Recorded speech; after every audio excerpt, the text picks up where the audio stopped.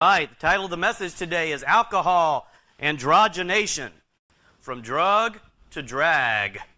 Drug to drag. Dear Father, we do pray that you help us as we complete this series this week, Father. I do pray that you would use this, Lord, to awaken Christians across this land, Father. Bring it to the right people to hear, Father. But we do pray for our children. We do pray that you save this generation, God. Help us, Lord, to see what they are doing to us. Help us to understand it. And Father, I do ask that you would give us the ability, the willingness to just not let these poisons hurt us, God, that we might awake and stay away from them, Lord. Help us, Father, to see what they're doing. In the name of the Lord Jesus, amen. My text is Jeremiah 51, verse 7. Babylon hath been a golden cup in the Lord's hand that made all the earth drunken. The nations have drunken of her wine, therefore the nations are mad. Companion text is Revelation 17. The woman was arrayed in purple and scarlet color and decked with gold and precious stones and pearls, having a golden cup in her hand, full of abominations and filthiness of her fornication. That's what's in her cup. Whatever's in her cup leads to abominations, filthiness, fornication. Babel means confusion, Babylon, madness. In the last days, the Bible says they'll go after strange flesh, as in the days of Lot. They're reversing everything, turning things upside down, mixing male and female. And what we see here, it's not just a spiritual indoctrination. It's not just propaganda. But they are drugging the people. They are drugging the people. This is the third, final part in a series on chemical cross-dressing. We explored the use of BPA, hormones and such like, how they're making women masculine and men feminine. Last week we examined the diet of pagan priests, contrasted it to a biblical diet that leads to strong, healthy, normal men and women. And we noted a long list of bad consequences of raising your testosterone in women by these xenoestrogens and such like. I meant from anything from rebellion to just a long list of like 30 things that are happening in your life. And we don't need any extra temptation. You understand? The Bible says, make not provision for the flesh. We don't need any extra temptation. You've got a wicked heart. We've got flesh that we're born with. We don't need to stir it up. You understand? We don't need to stir it up and have all these different temptations in your daughters. You know, what are they going to do? I'm not going to have anybody rule over me, they say. I'm not going to be submissive. I want to be like a boy. And the boys want to be like girls. What's happening to America today? We know what's happening to America. I proved it to you in the past 2 weeks. Whether you believe it or not, it's happening. It's not going to change anything, whether you believe it or not. I'm telling you something. They have a plan.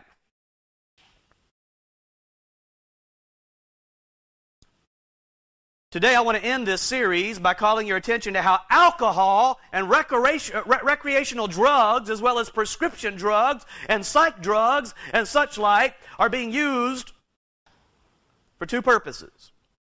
There's a twofold attack on Christians, and really all men and women today, by those who creep into houses, these evil men and seducers who are under Satan's control. The first thing they use is propaganda. Propaganda from the time you're a child. Hollywood, public education, all of your TV shows that so many have in their home, propaganda. But don't miss the fact, they're also using chemicals. Chemicals. They're using drugs to accomplish two things. What are they doing by the drugs, people? What are they doing by the drugs in your diet? Drugs. Number one, they're dulling and distracting your mind and body. The whole purpose, Orlando, is distraction. Dulling your mind and body. The second purpose of the drugs is to hinder your fertility, population control. And finally, to cross-dress the culture. Cross-dress the culture. So to dull and distract you, to hinder your fertility and cross-dress you. That's the goal. You say, why? What's the purpose of dulling and distracting people? What's the purpose in hindering everybody's fertility? What is the purpose in cross-dressing the culture and causing such madness and confusion by this wine of Babel?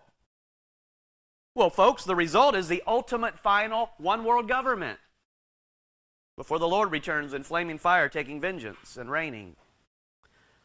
The final goal of all of this is the final beast system of Antichrist. That's the goal. And what I want you to see is that this final falling away is in part chemically contrived. Chemically contrived. This does not mean people are not responsible. Our bodies are the temple of the Holy Ghost. Ignorance is no excuse for defiling the temple.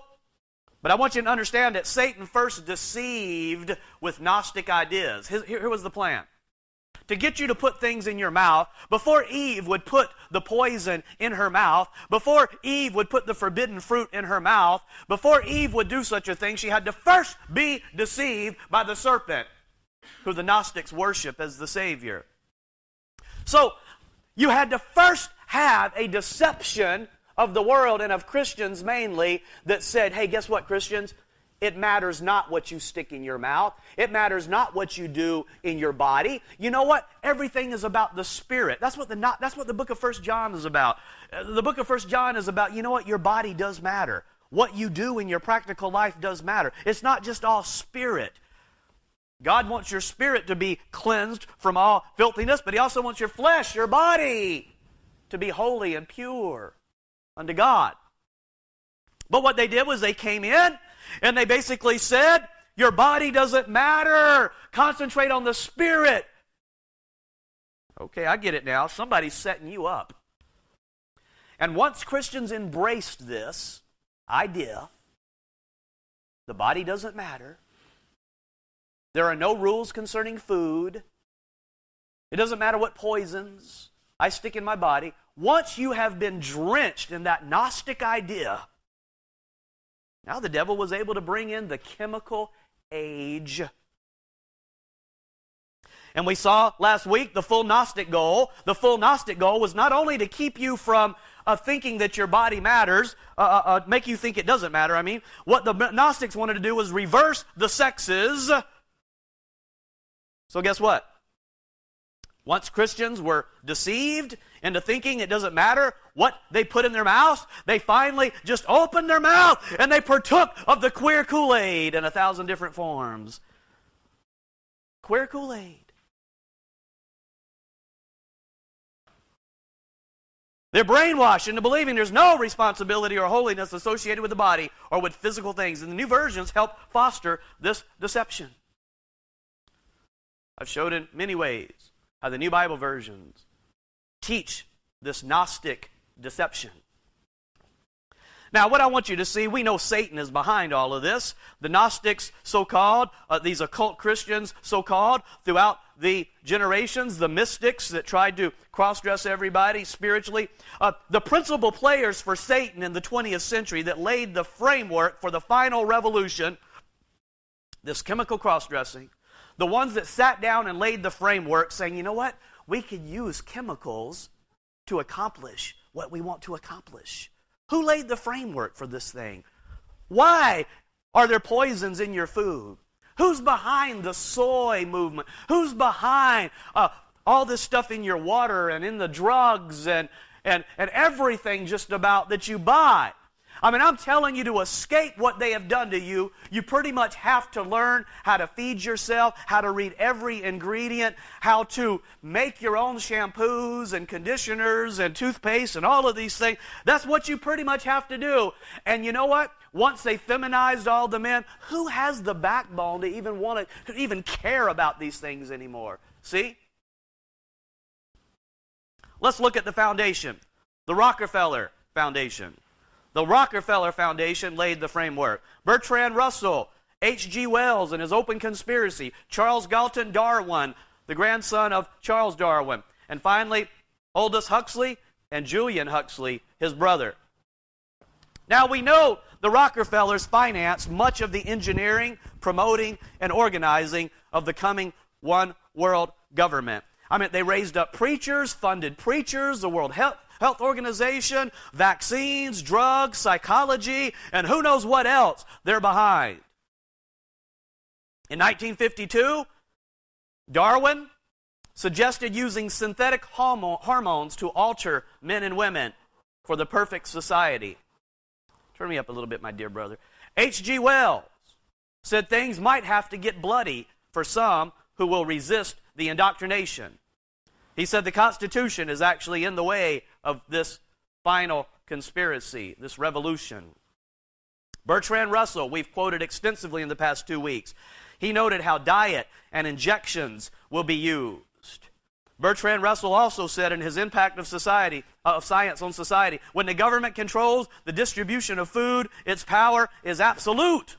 Now you think about that for a second with Monsanto trying to control the seeds. You think about the laws where they're trying to make organic food basically illegal unless they control it. They don't want you growing your own food. They don't want you bypassing, because see, here's what they think. With television and public education and entertainment, we pretty much got you with the indoctrination. But if you happen to escape that, basically we're flooding your whole life with chemicals that are going to bring about what we want to accomplish anyway, physically, at least in your desires. And how many are taught to resist their desires? See, how many are taught to go against their feelings? This whole generation says, well, if I desire the same sex, it's okay. I mean, whatever I feel is what I should do. And everything is feeling. How many people actually have been taught to go against their feelings and follow what the Bible says? Hardly nobody. So pretty much once they get you feeling a certain way, they've accomplished their worldwide seduction. Once they control the food, they control everything, which is the reason right now there's a fight to keep you from being able to feed your family outside of their system. See, this is where it's going to end. This is why they're raiding the milk. This is why they're raiding all of these farmers. The whole idea is you need to be a slave, a servant to corporate farms that's injecting the food with hormones and antibiotics and everything else, because they do not want you. Not only it's not just money. I promise money is a big reason in these corporations, but there's more to it than just money, I believe. They don't want you escaping the chemical cross-dressing. Now, to the Huxleys, Aldous and Julian were brothers. Aldous Huxley, we quoted, he wrote The Brave New World back in 1932, which was a fictional account of a world controlled by dictators, but the only difference was the slaves willfully go along with the dictatorship. How did they get the slaves in Huxley's book to go along with the dictatorship? They were deluded and distracted by drugs, alcohol, pleasure, and from birth they were manipulated by hormones. That's a world that Huxley described that was coming in 1932. That world is here today. Now, what in the world was Huxley's motive for writing such a book?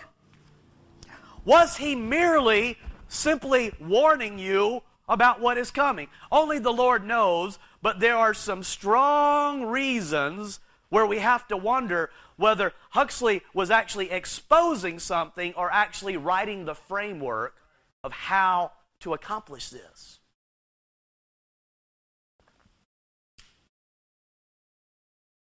Huxley, according to the diary of Aleister Crowley, met with Crowley multiple times in 1930 before he wrote The Brave New World.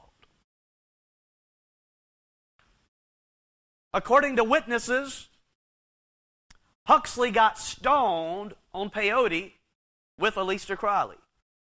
Crowley taught him how to use drugs.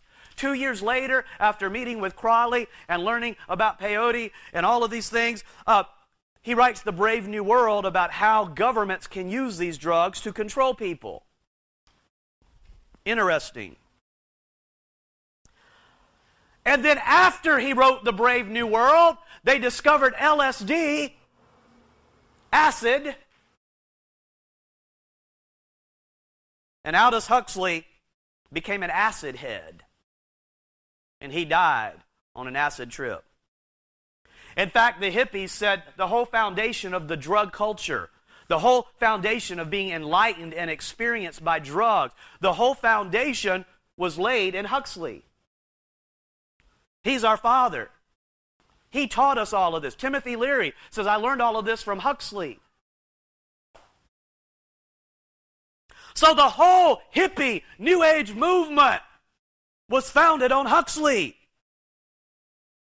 Now in Brave New World, Aldous Huxley said 2,000 pharmacologists and biochemists were subsidized. See, that's the Brave New World. This is the final one world government where the pharmacies, the pharmacologists and biochemists are basically controlled by the government to accomplish what they want to accomplish. Inside the book, people are controlled by a drug called soma, as well as alcohol. Years later, after 1932, in 1961, Aldous Huxley at California Medical School says there will be, in the next generation or so, a pharmacological method of making people love their servitude and producing dictatorship without tears, so to speak. Look how many women are on psychotropic medication right now. Look how many people, churches are filled, pastors are on psychotropic medication, brain drugs. And those that are not might as well be, because they're on all the other things that they put inside the diet and drugs. So this pharmacological method of making people love their servitude, of producing dictatorship without tears, so to speak, producing a kind of painless concentration camp for entire societies, so that people will in fact have their liberties taken away from them, but will rather enjoy it, because they will be distracted from any desire to rebel by propaganda or brainwashing. That's the first way. Or brainwashing enhanced by pharmacological methods. That's the second way. And this seems to be the final revolution. There it is. What did Huxley say was the final revolution? We've already mastered propaganda, he says.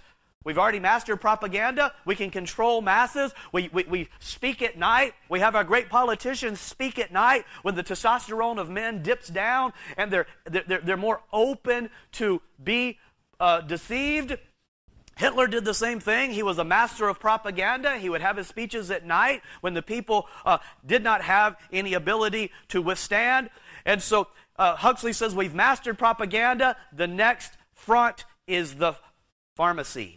Pharmakia, sorcery, drugs to control people. And all I'm showing is not only are the drugs there to distract you and numb you, they're there to make men passive and women to be filled with testosterone, to actually reverse, which is Satan's ultimate goal. God's highest earthly creation was man. To pervert mankind is Satan's goal. Jesus says in the beginning he made them male and female. Not male-female. You understand? It's not Adam was not androgynous, brother. Adam was a male and Eve was female, and they complement one another. That's Jesus' ideal.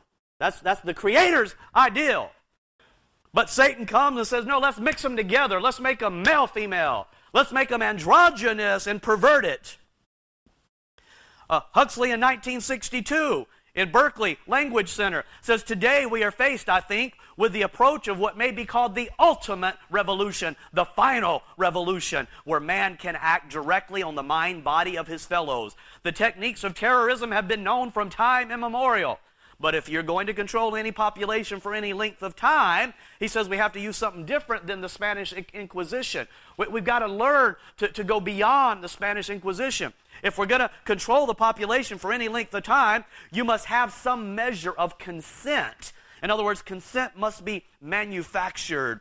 We are in process of developing a whole series of techniques which will enable the controlling oligarchy to get people to love their servitude. A number of the predictions, which were purely fantastic when I made them 30 years ago, have come true or seem in process of coming true. There's a problem. 20% of the people are very, very difficult or almost impossible to hypnotize by the propaganda method alone. I mean, I don't know what stock to put in them, but there's various studies on YouTube to see how open you are to suggestion and manipulation, and maybe there's something to those things, to take them and see if you basically are one of these people that are very open to propaganda and suggestion. But they've known for a long time, that they've documented it over and over and over, that 20% of the people basically are immune to their sorcery.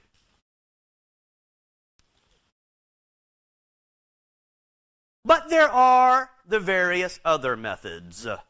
There is, for example, the pharmacological method. I mean, if you're not going to be deceived by their propaganda, if you're going to get outside the box of their propaganda, they'll make sure you're drugged, whether you like it or not, as we'll see at the end of this sermon. Whether you want to be drugged or not, you're in the doctor's office, you're going to get drugged. And not just with drugs for your body, but drugs for your brain. Drugs, psych drugs. Whether you like it or not, they're going to drug your children. See? This is one of the things I talked about in Brave New World. I invented a hypothetical drug called Soma. It was simultaneously a stimulant, a narcotic, and a hallucinogen. If you applied several different substances, you could get almost all these results even now. Even the permissible mind changer alcohol is not entirely harmless. Pharmacologists are producing a great many new wonder drugs. In the hands of a dictator, these substances would be used to make people thoroughly happy, even in the most abominable circumstances. Then we can use the implantation of electrodes in the brain. I'm at Drudge Report today. So basically here it is. Propaganda, drugs, chemicals, finally implants in your body. Drudge Report today says the military is working on right now ways to control rats by implanting things in their brain, see.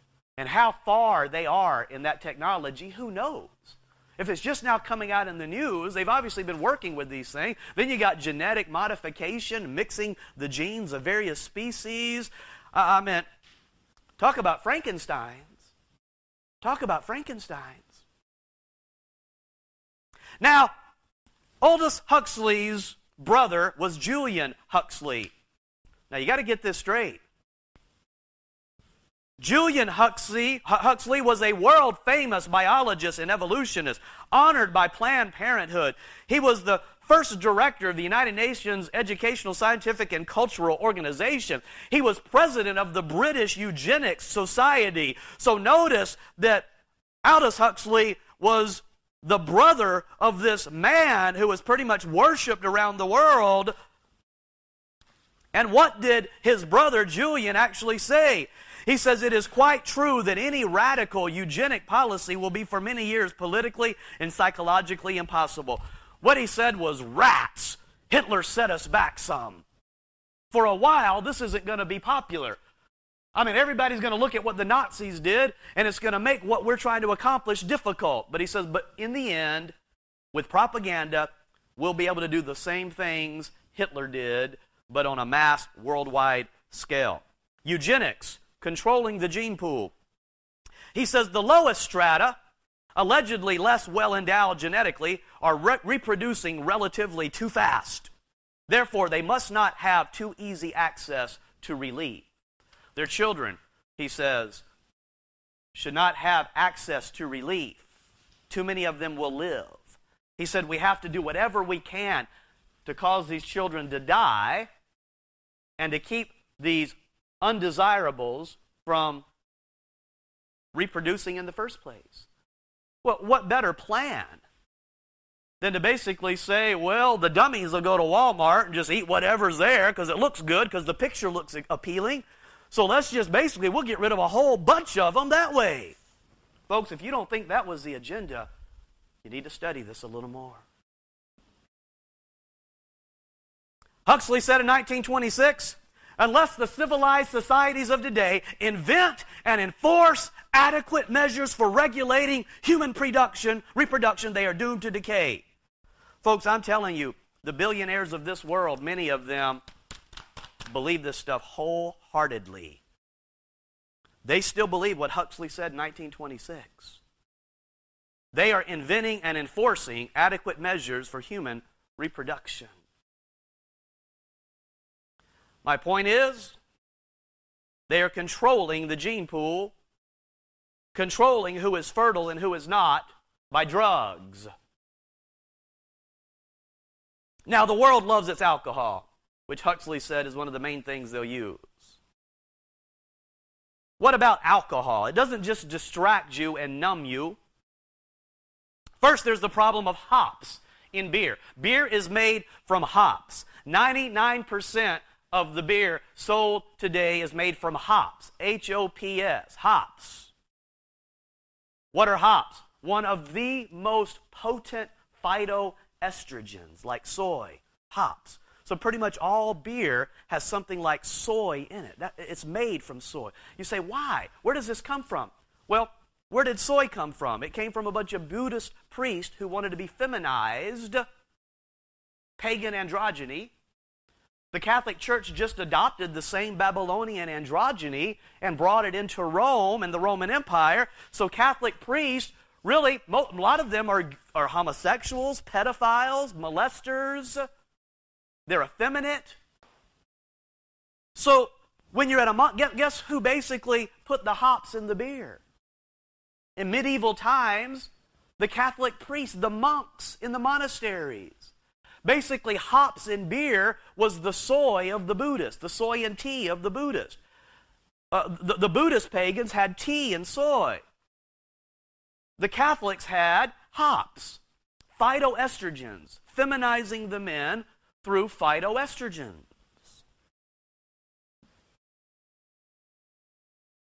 Hops are closely related to marijuana, which is also a powerful phytoestrogen, sharing the same chemical. Young women who would pick up the hops in farms to put in the beer would often fall asleep while working. Hops were blasted as a wicked weed in 1525 when they first started putting it in the beer. A petition was brought to Parliament in the reign of Henry VI saying that hops are destructive to the people. Get these things out of the beer.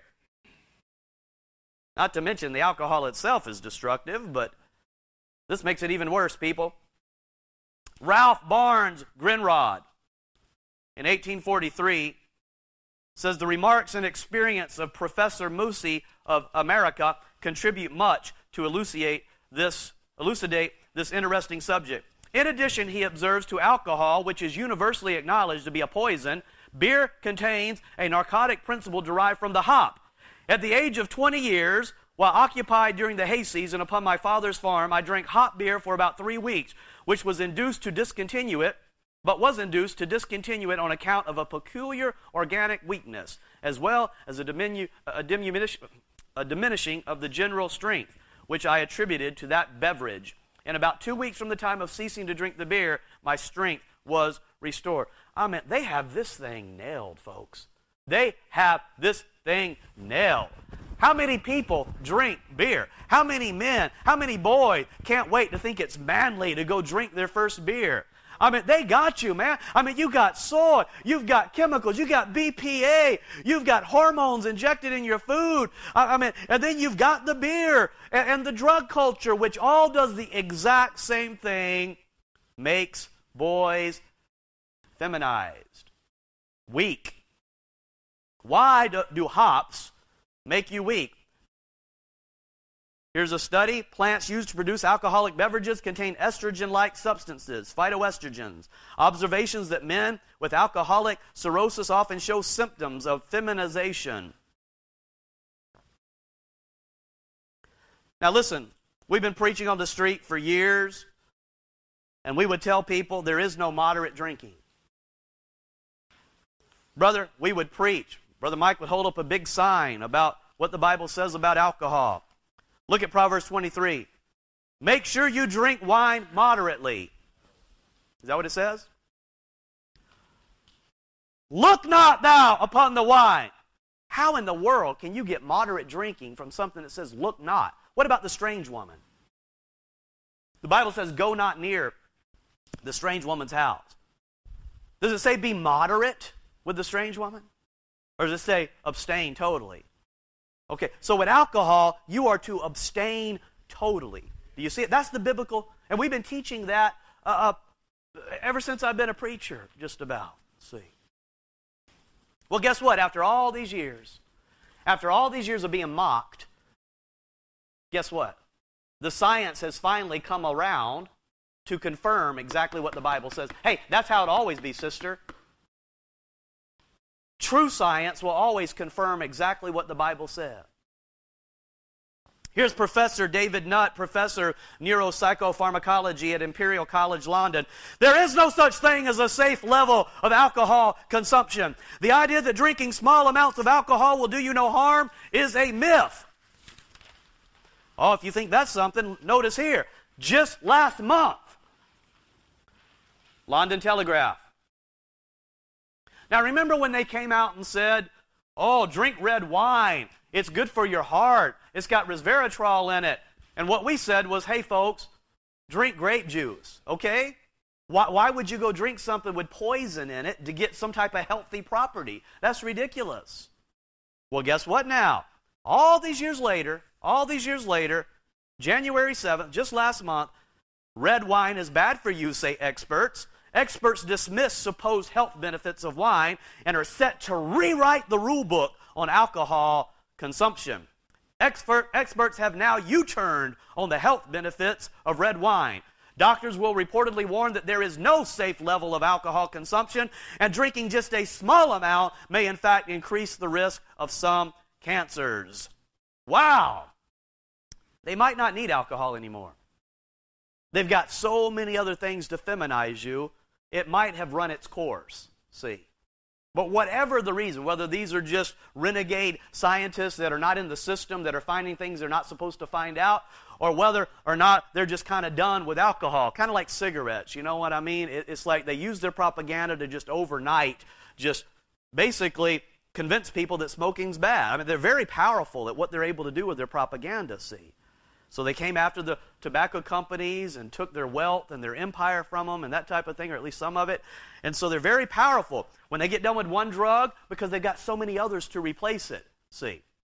But whatever the case, I want you to understand that alcohol, I'm talking about alcohol itself, not just hops in the beer.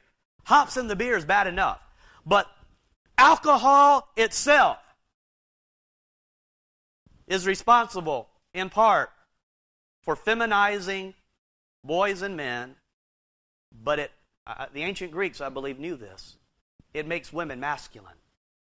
You watch a woman in school who starts drinking, her voice starts getting lower. She starts getting loud. She starts getting manly. And you say, what's going on with these hard-boiled women? They smoke cigarettes and drink beer.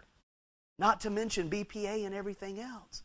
Everywhere you find a rough, tough, low-speaking, mean-looking, hard-faced woman, 9 times out of 10, brother, she drinks alcohol.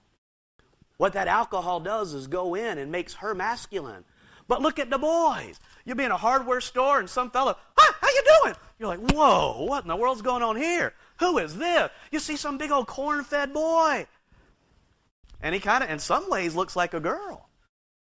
In some ways, you know. I'm not saying he's not still a big corn-fed boy and can lift things and that type of thing, but he's being feminized, folks. He's being feminized. Alcohol will feminize you.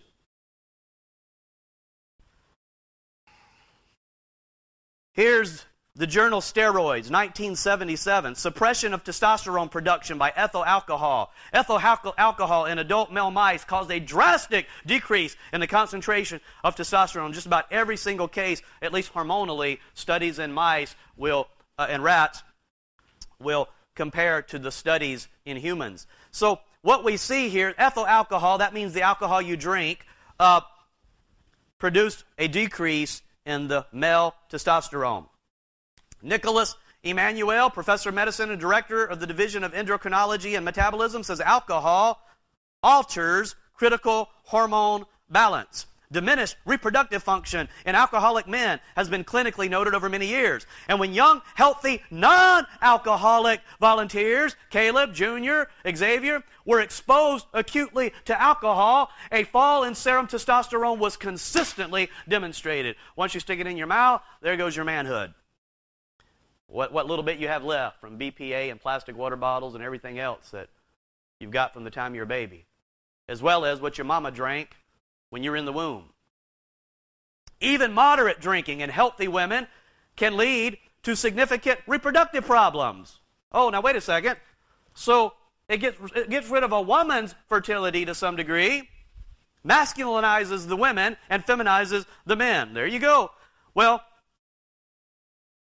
I do not suggest you go out and drink beer and then try to take an antidote for it. But God has given somewhat of an antidote. And guess what? It's ginger and turmeric, which are in the same exact family. Those are those pungent herbs that Buddha says, whatever you do, don't take ginger. Why? Because ginger and turmeric help you recover from the feminizing effects of the alcohol. Notice, a study was done on mice models and was exposed to alcohol solution. It was observed that the mice exposed to alcohol had their testosterone level decreased. Yes, of course they did. When these alcohol-exposed mice were treated with turmeric, the level of testosterone went back to normal in the body. Praise the Lord for that. Praise the Lord for that. Ginger and turmeric. So let's boot Buddha and start following the Bible. Amen? Let's do what's right and get rid of this whole mess. Now, here's New Scientist in 1999. Real men don't drink. Isn't this what, who controls these country songs? Who's financing the country song about it's manly to drink beer? It's manly to get drunk. There's nothing manly about getting drunk. There's nothing manly about alcohol. It's all indoctrination. Somebody's financing the record company. Somebody's financing the music. That's why they want boys to go out and think, oh, I'm going to be manly here. I'm going to drink. That's why they have it in the movies. Somebody's got to pay for the production of this movie. Advertisers pay for it in some ways. Real men don't drink, says New Scientist. Boozing can actually eat away at a man's body. He may also find himself becoming less of a lad and more of a lady, Junior. You want that? Then, son, don't ever drink, okay? Don't ever look at the wine, Xavier. You understand that? Josiah, don't you ever look at the wine. Turn your eyes from it. People say, well, you're a wimp. You're a sissy. You're a girly boy. Say, you're a fool. Because the Bible teaches me to not even look at it. And science will tell you that it'll make you girly. And it'll make the women loud and wrinkles all over their face. Make them old before their time. That's what cigarettes and alcohol do to women. You understand that? Makes them manly, rough, rebellious, loud and stubborn, says the Bible. Here's another study. Alcohol is directly toxic, causing reduced testosterone levels in men. Testosterone levels declined after only 5 days. Prolonged testosterone deficiency may contribute to feminization. In premenopausal women, chronic heavy drinking can contribute to a multitude of reproductive disorders. What Women Need to Know by Marianne Legato says a single study done by Finnish and Japanese investigators shows a rise on women's testosterone levels within 2 hours after drinking alcohol. Heavy drinkers often become menopausal earlier. There it is, folks. The man, it's just like everything. BPA and everything. The man lowers your testosterone. Women, boosts it. Man, you become womanly. Woman, you become manly. There it is. No wonder there's such a push to get you off to college somewhere and teach you that it's normal to go drink. Male and female rats exposed to alcohol or nicotine before birth had switched roles or behaviors. Wow. So you might already be born into this world with more feminine temptations as a boy. But you're going to have to quit yourself like a man and do what's right spiritually, regardless of how you feel, folks. And I believe when you do that, God will begin to rebuild you. I do. Women, you're probably born. Many of you girls have been born because your mama was doing things that she either didn't know about or was just being disobedient to the preaching. And you've been raised with masculine desires from birth, wanting to play like a boy and act like a boy in so many ways. You can't go by your feelings, girls. You got to say, you know what, regardless of how I feel, I want to do what the Bible says. I want to be what God wants me to be. What's the pattern in the Bible for me to be? Virginia Hopkins Health Watch says alcohol and marijuana also raise estrogen levels. While men are getting less manly, women are getting more manly. Or to put it another way, men and women are starting to look more and more alike. Hey, folks, that's by design. This isn't an accident, folks. This was by design. Alcohol Oxford Journals tells us heavy alcohol consumption is associated with sterility, miscarriages, loss of female characteristics in the women. It is well known that acute alcohol intake leads to decreased levels of testosterone in normally healthy men. We have shown in an earlier report that alcohol ingestion causes an acute elevation of the total testosterone levels in premenopausal women. The present result confirms our earlier findings. So after repeated study after study after study, alcohol raises a woman's testosterone, changes her body where it looks more manly, puts facial hair all over her, causes her voice to get low, causes her desires to not just want to get along and cooperate and be a helpmeet to a man, but to say nobody's going to tell me what to do and to be loud and stubborn, not to mention all the other health problems associated with that high testosterone, such as breast cancer, etc. HealthGuidance.org says testosterone is not the dominant hormone in the female makeup. Therefore, they are usually unable to control the effect of testosterone. This explains why they are more prone to carrying out acts that are normally not in their nature when drinking alcohol. It's not just that they're being diluted and inebriated, that's part of it, but also they're getting a rush of testosterone. And they're not used to, well, nowadays they probably are used to having it with the BPA and everything, but when they get this rise in testosterone, they go crazy. The stimulation of testosterone initially makes them loud as the bravado effect kicks in. The stimulation of testosterone starts with the first sip. So women, stay away from alcohol. It'll make you manly. Boys, stay away from alcohol. It'll make you girly. We got a problem though, folks. You say, well, Pastor, I don't know what this sermon's about. I don't drink. Well, I'm preaching to your children, amen? I don't want them to ever drink, amen? But folks, there's another problem. Alcohol is not just something you stick in your mouth. Alcohol is also something you rub all over your body every single day. And while you may not be rubbing enough alcohol to get you intoxicated, you are probably rubbing enough alcohol on your body to get into your bloodstream to start causing the effects of masculine testosterone rises in the women and feminization of the male.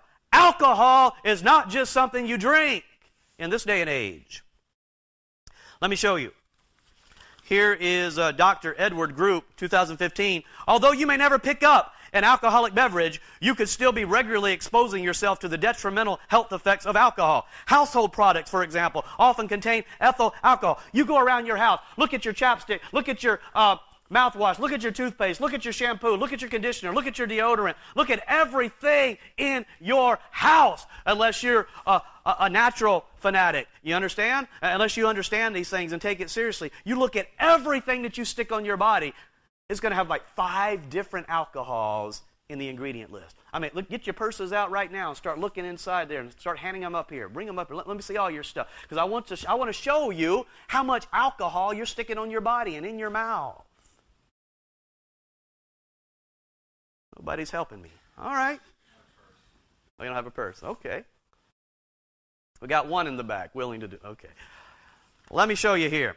Although you may never pick up an alcoholic beverage, you could still be regularly exposing yourself. Household products, for example, often contain ethyl alcohol. Ethyl alcohol is the same thing you drink, folks. I don't drink, but the same thing people drink. Alcohol is an endocrine disruptor. What does that mean? A hormone disruptor. It actually reverses the hormones. Alcohol, not just what you drink, but what you rub on your body. Pesticides, we know, BPA, phthalates, have received quite a bit of attention. Well, where are the Christians at on all of that? One substance that's extremely prevalent but gets less attention is alcohol. You don't drink, doesn't matter. When applied topically, alcohol can enter into your bloodstream.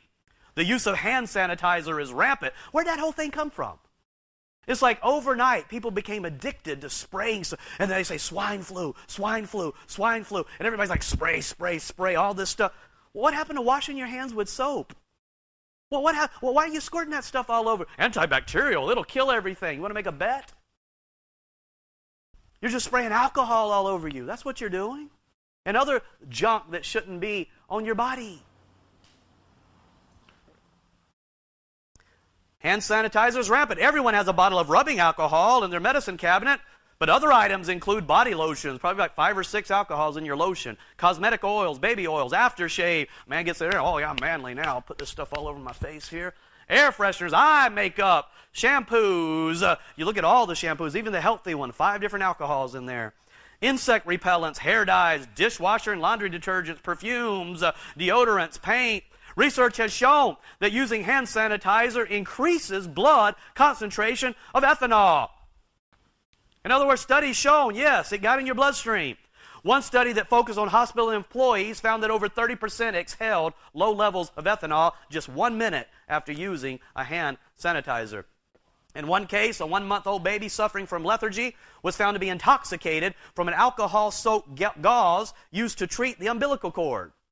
There really is no debate about the negative health implications and its disrupting effect on the endocrine system.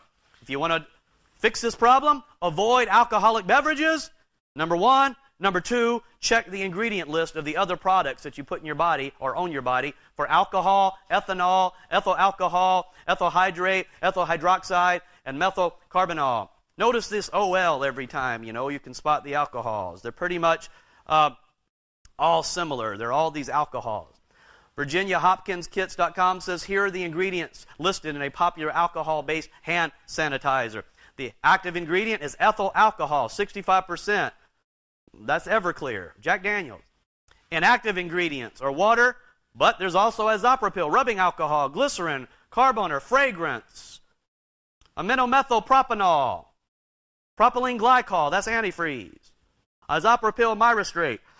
Ethyl alcohol is also known as ethanol, pure alcohol, grain alcohol, drinking alcohol. Now they add other things to it and process it in a different way so you don't just go drink it out of the gas pump. But ethyl alcohol is used in cosmetics to enhance absorption of other ingredients. We were making conditioner the other night and studying, well, what exactly do each of these ingredients do? And we got to alcohol in the conditioner and realized that what it does is it causes all the ingredients to mix together well. But not only that, what they do is they put the alcohol in the shampoos and deodorants and conditioners and lotions because the alcohol defats and gets rid of all the oils that are up here and causes whatever chemicals they have, including the alcohol, to seep into your bloodstream faster. Alcohol is to make it go into your bloodstream faster. See. As they say here, it will move through the skin and into the bloodstream more easily. Alcohol improves penetration of other chemicals through the skin by defatting the skin, which is a disruption of the oils in the skin. This is also the quality that makes alcohol dry out the skin. Isopropyl alcohol, also called rubbing alcohol, is a known neurotoxin. Fragrances can contain just about anything now. Nobody knows how many of the chemicals in fragrances accumulate in the body. One ingredient present in most fragrances are phthalates. Phthalates are known endocrine disruptors. So here you got the fragrance, you got your alcohol and your shampoo and lotion, and what happens is it gets into your body, and whatever those fragrances are get into your body, and then you say, you know what, I'm not going to obey you anymore, and I'm getting sick and tired of you, husband, telling me what to do. Go wash your hair, put some lotion on there, and all of a sudden, who knows how many of your temptations in the home are coming from putting stuff inside your body like this. See, it's crazy what's happening to people today.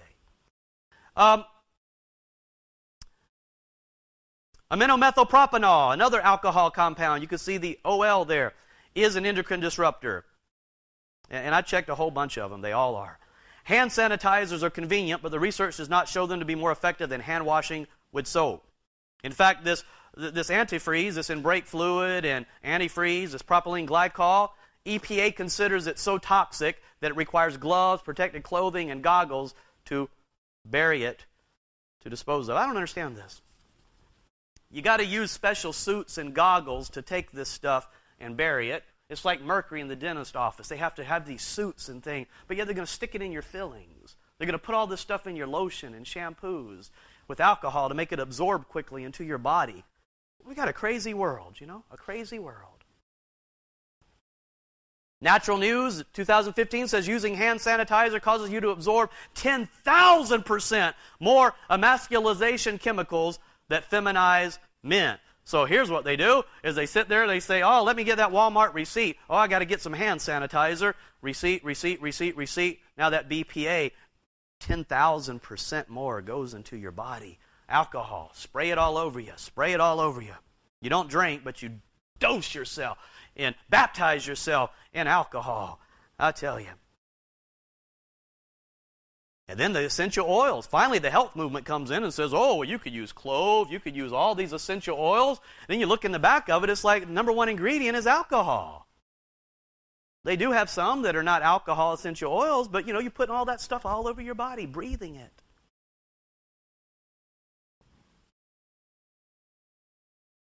So the alcohol in shampoos and deodorants is not only an endocrine disruptor, but any other endocrine disruptors in the ingredient list will now move quickly 10,000% more into your bloodstream. Alison Aleo, professor at University of Michigan, analyzed all the studies for the past few decades. She found that using old-fashioned soap will cut down on gastrointestinal and respiratory infections.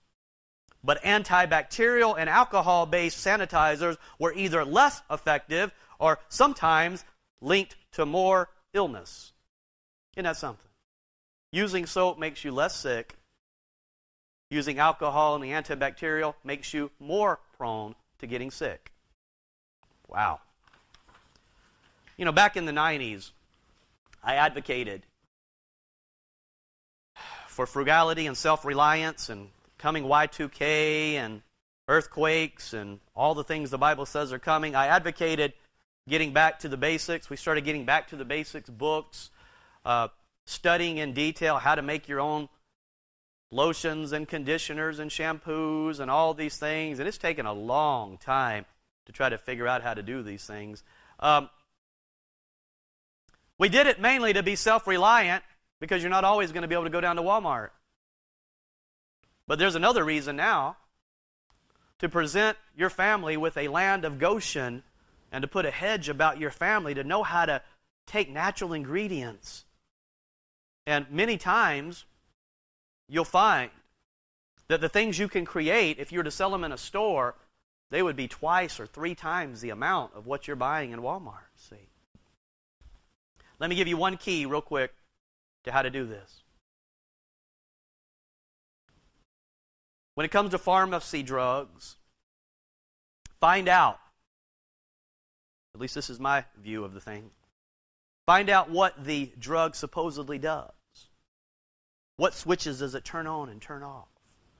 And then find out, in the natural realm, what turns on and turns off those same switches. Now apply that to your shampoos and deodorants and everything else. Take your ingredient list of your favorite shampoo, conditioner, lotion, whatever it is, deodorant, and go through and find out why are these things in the ingredient list. What are they doing? Then go find the natural way to do each of those things. Some of those things you don't even want it to do, see. But find out which of these things do I want to do, what switches do I want to turn on, and then go duplicate it in nature, and you will be in a lot better situation. Well, Junior, Caleb, real men also don't smoke pot. You understand that? There's nothing manly about pot smoking. Talk about killing a man's drive to do or finish anything. I mean, I grew up with pot smokers. And I tell you what they do. They sit back with a bong or a joint, and they don't do anything. Oh, they love to talk about Star Trek and whatever else. Oh, they just want to talk and talk with science fiction. Oh, they just think they're so smart and enlightened, but they're the stupidest people you ever see is a pot smoker. He is the laziest, stupidest person, but nobody on earth thinks they are so smart than a pot smoker. You understand that? Stay away from pot. Stay away from marijuana. Hidden religion, the greatest mysteries and symbols of the world's religion, says texts from around the 1st century mention the use of marijuana in China to facilitate communication with spiritual entities. References to marijuana use have also been found among the artifacts linked to pagan religious sects in Europe. The American Indians use marijuana to talk to their dead grandpa. He'll come as a coyote, and they can talk to the coyote as their dead grandpa. Pot is nothing to mess around with. It's demonic. It's demonic.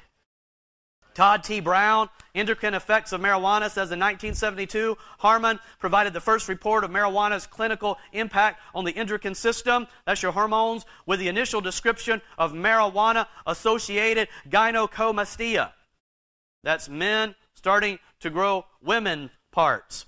Studies in male rodents have shown significant decreases in testosterone. Similar effects have been demonstrated in primates. In the rhesus monkey, THC reduced testosterone levels by 65%, which lasted 1 hour. Lower testosterone levels have been reported in chronic marijuana users compared to non-users. And acute decreases in both LH and testosterone have been observed after marijuana smoking. So just like the hops, marijuana is the ultimate witch doctor, transgender, androgynous. And there it is. You know, the witch doctor, he was the pervert. He was the hermaphrodite. He was the sodomite of the tribe. And marijuana smoke. The hippies came in. Did the hippies look very manly, Brother Orlando? I meant Led Zeppelin. They're wearing women's clothes, women's shirts, women's hair, women's earrings. And they come, and what are they doing? Smoking pot. Smoking pot.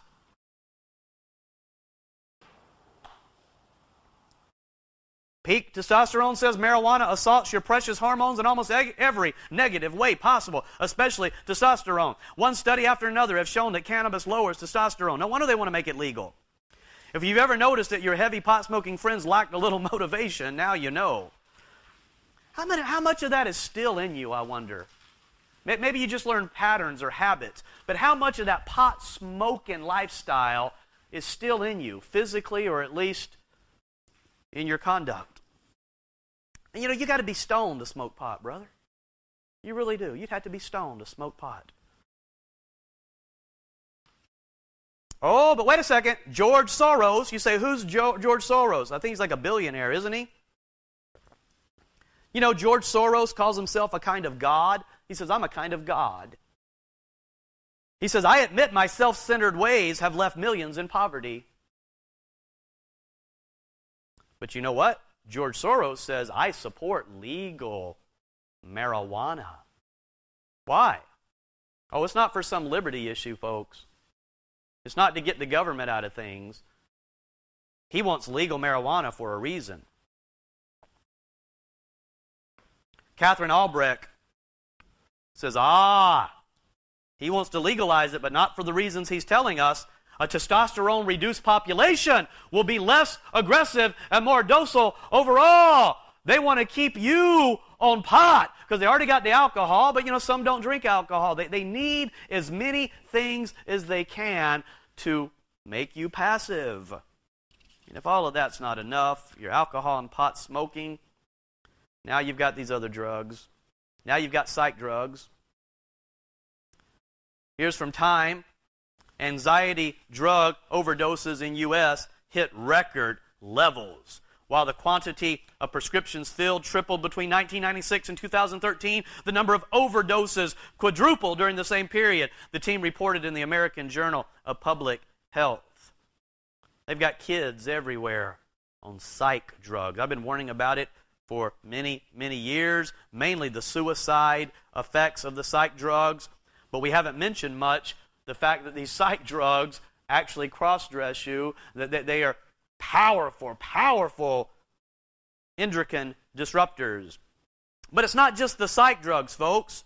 There's heartburn drugs, Tagamet, Zantac, Prizolec. There's Valium, Xanax, heart medications, antibiotics. All of them do the same thing. And one way to tell is look at the drug. I don't recommend taking any of them. But look at the drug. Look at the back. Look for side effects. And when you see gynecomastia, there you go. Ah, you know what it's doing. So here it is. All the drugs pretty much do it. All the drugs. One reason all the drugs do it is the very coating is made from phthalate. Notice Natural News says phthalates, the chemical found in many vinyl and plastic products, tends to feminize boys, altering their brains to express more feminine characteristics. The study has been published in the Journal of Andrology. Phthalates are found in vinyl products, in the plastic coating of insides of dishwashing machines. What very few people know about phthalates is that they are used in the coatings of pharmaceuticals. This means that many people taking certain pharmaceuticals are unknowingly eating phthalates. Here, a little bit of your shower curtain here. Let's eat it.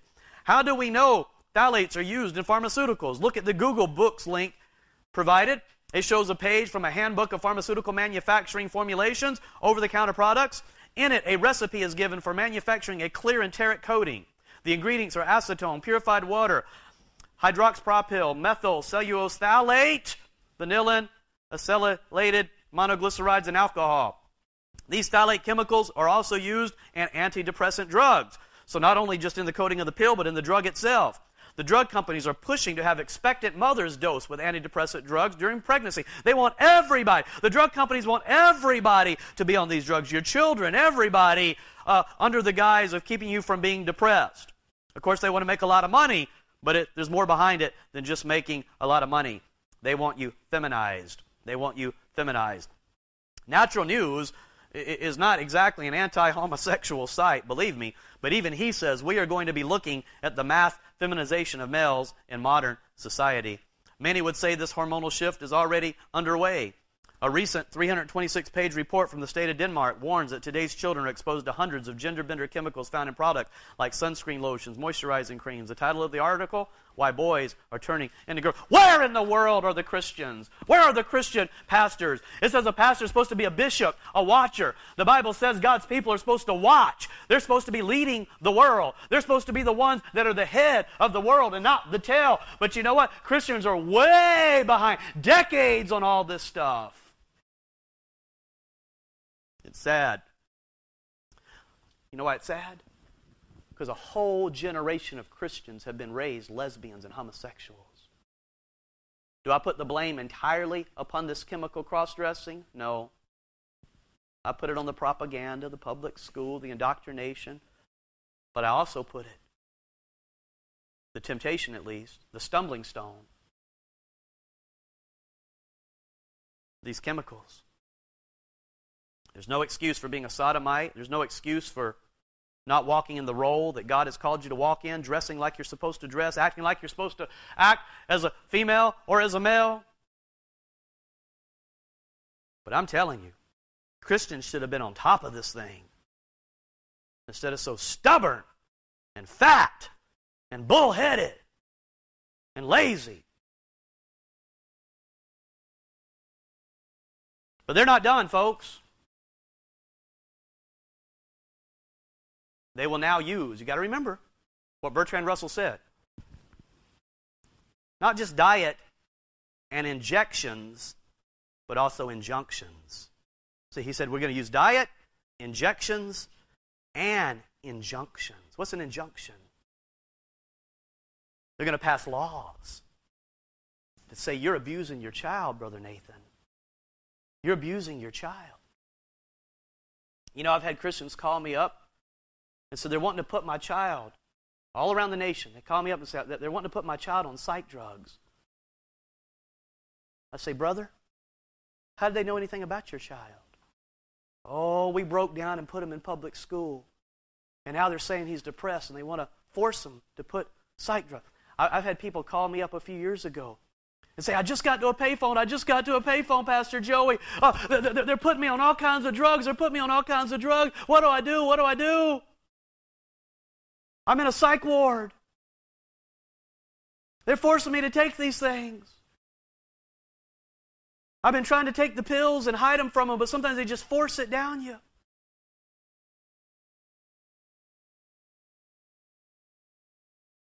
I warned years ago that George Bush was putting mental health screening throughout all the schools.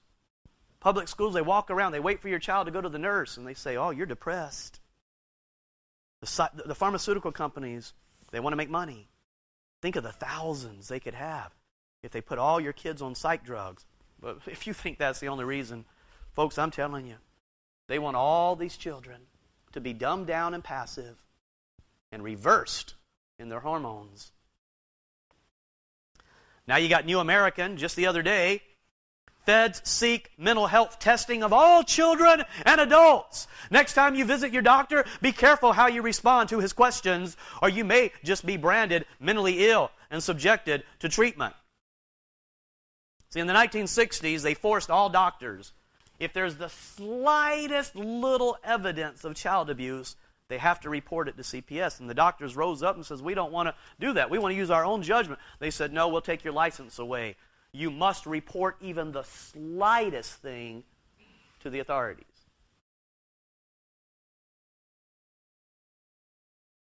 I'm not a fan of child abuse. You better believe that. God forbid. But there's a lot of people that get accused wrongly, without a trial, without due process. Do you want to make the medical decisions for your children, or do you want a bureaucracy that's in bed with pharmaceutical companies? The doctors are just puppets of pharmaceutical companies. You want these people telling you that not only do you have to take this for your heart medication or for your diabetes or your arthritis, but also for your emotional well-being, you must take the psychotropic medications. And if you resist, we will take your children away. I mean, I've been in the hospital with a few of you, and I've seen them walk down and says, well, you're going to have this operation, and if you don't, police are upstairs, we'll go get them. Well, not only are they forcing operations upon you, but they're going to force your children to take drugs. They're going to make sure nobody escapes out of this net, folks.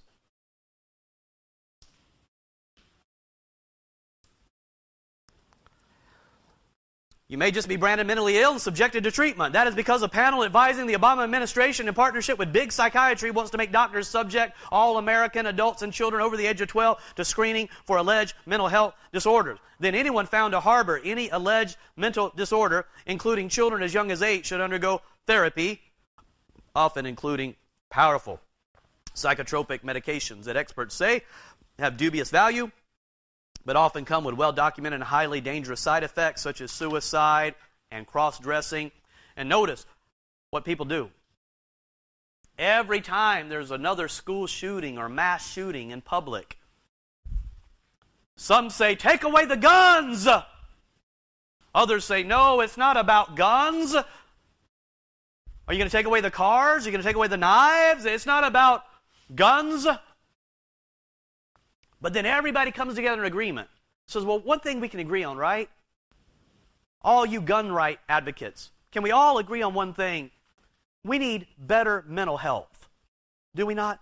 Well, we need mental health screening. That way, if we can get all these people before they go shoot up a school with mental health screening, we can make sure that no nut has a gun. I hope you realize what's happening.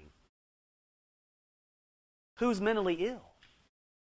Whoever they say is mentally ill. It's subjective.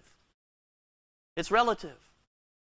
So this is a way of getting guns out of the hands of whatever Americans are left with guns, brother, as they also feminize you and force you to take your queer Kool-Aid.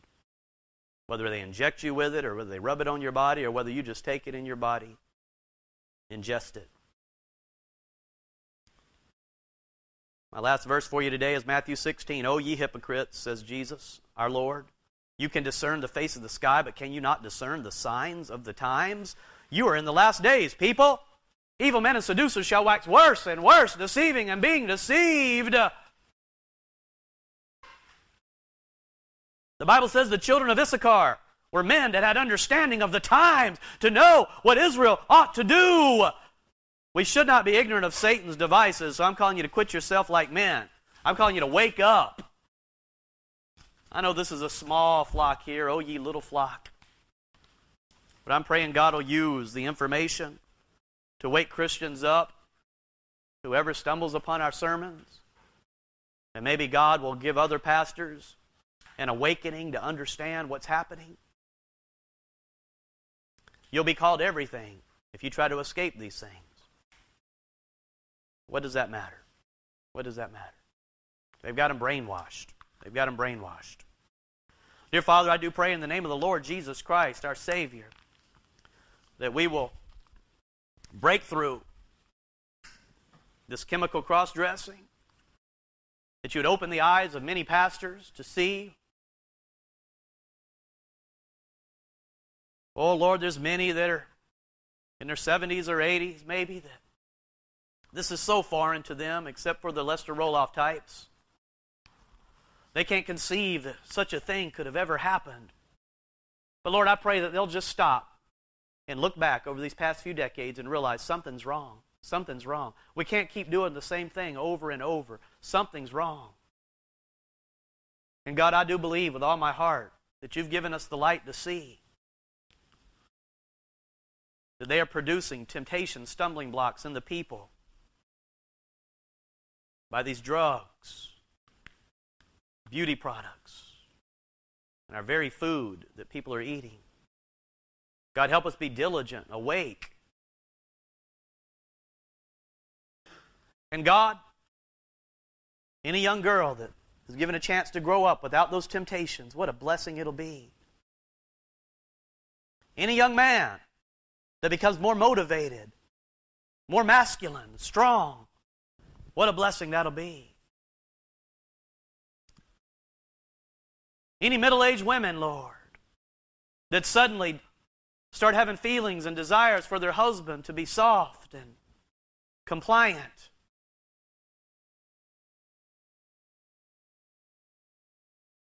Marriages being saved. Children being saved. That we make not provision for the flesh, Lord. Help us, dear God, cleanse us. And Father, although we're closing this series this week, may it not be closed to the people. Open their hearts, Father, that they may save their children. We've got enough temptation in this age, Lord. Empower us. In the name of the Lord Jesus Christ, we pray, thanking you for the blood and for eternal salvation and the hope of the kingdom. In Jesus' name, amen. Brethren, do you have any comments or